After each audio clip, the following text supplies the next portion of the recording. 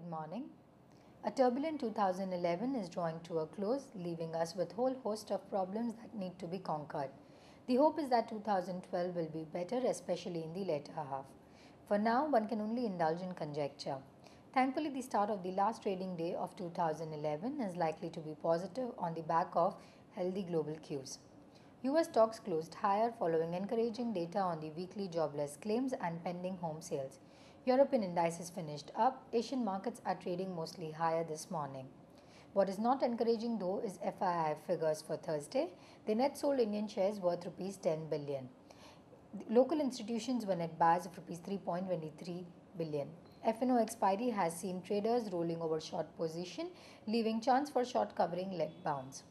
The Lokpal bill could not clear the Rajya Sabha due to resistance from several parties, including Congress. The passage of the bill will be in limbo till the next session.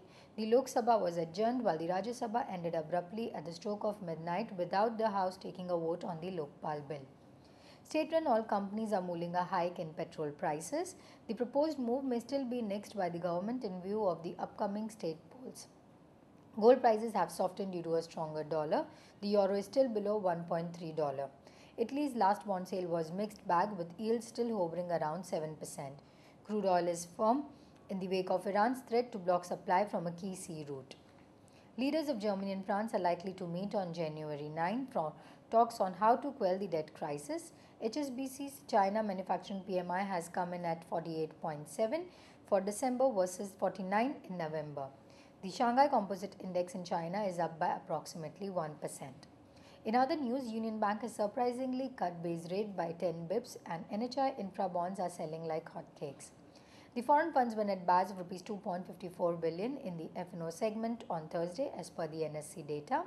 FIs were net buyers at Rs 1.7 billion in the cash segment on Wednesday according to the SEBI website. Moving on to our recommendations, the technical calls for the day are: we advise buying Union Bank above Rs 166 with stop loss of Rs 162 and for the target price of Rs 175. We recommend buying Power Grid Corporation above Rs 102 with stop loss placed at Rs 98.5 and for the target price of Rs 109. Our derivative strategy for the day is long Dr. Reddy's January futures between Rs 1,584 to Rs 1,586 for the target price of Rs 1,616 and stop loss placed at Rs 1,571. Thank you. Wish you have a great day ahead.